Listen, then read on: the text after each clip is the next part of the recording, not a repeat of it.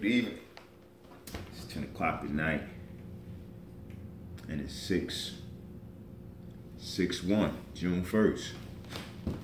And tonight, clip's gonna be about stretching. A lot of people don't stretch. Everybody talk about working out, how much you're lifting, these different exercises that you do that's so fantastic. But not many people talk about stretching. So I'm gonna do a little stretching, my evening stretching. I do this in the morning, I do this at night before I go to bed. And I do it in the middle of the day, just to keep me flexible, keep me agile, keep me limbo, so to speak.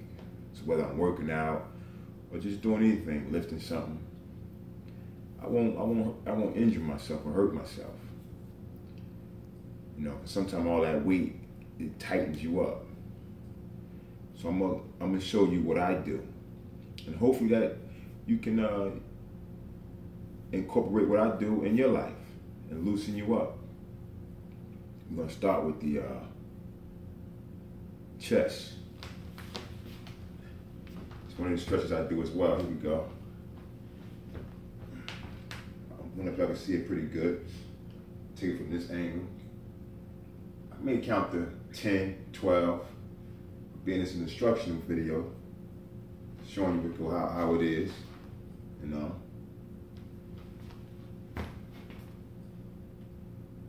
Okay. Then I do this type of stretch here. Oh, this feels good. This feels good. And you guys should try this. You should try this.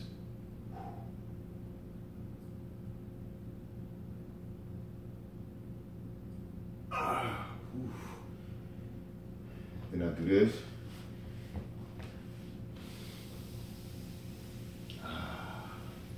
Now they say the further you go down, it kind of dictate how young you are. If you can touch the floor, your whole hand, that's a big deal. I'm not quite there, but I'm close enough. It's all about the stretch, though. That's what we want to do. Keep yourself loose.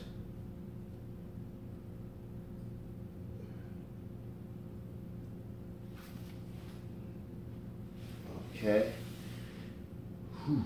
And this stretch here, kind of bend your knees a little bit, and just kind of this is a yoga move, but this helps your lower back.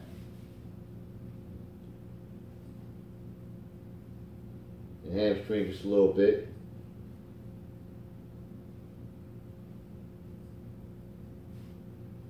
Hope you guys can be able to see it all. And these are stretches I do at night. And definitely in the morning. I don't do it too long, just kind of loosen your body up.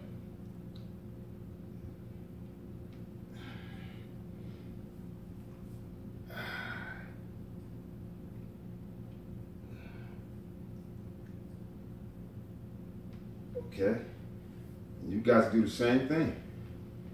It's another one I do. This is definitely for the hip flexion.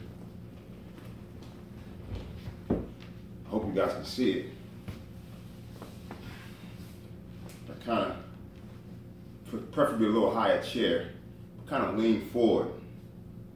I remember I had some hip flexor pain a while ago. And since I've been doing these, it's been beautiful.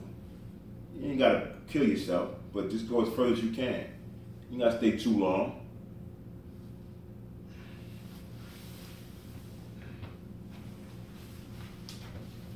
You can do a kitchen chair in the kitchen, a little office chair. This is kind of low for me right now, but I'm just showing you what I do as far as stretching is concerned. Nobody really talks about this. And we tend to have injuries based on, because we're not flexible. We're too tight. So if you're too tight and then you do something, it can snap ligaments. You don't want to do that, because now you're injured. This is kind of low. But I'm sure y'all get the idea. And then I'll do this.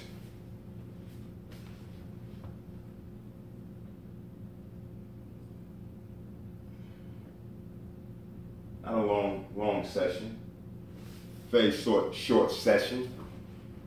Nothing real heavy.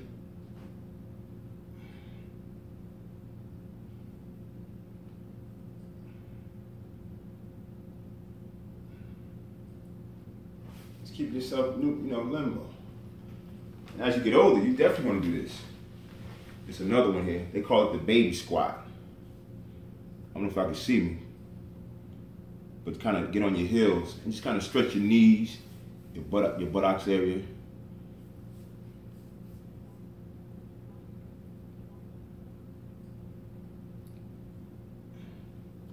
Kind of want to lean on your heels a little bit. But this takes time because people don't realize how tight they really are. And that's it. That's it. So check it out. Just stand true of action. It's day 3. I feel like I'm in motion. Peace.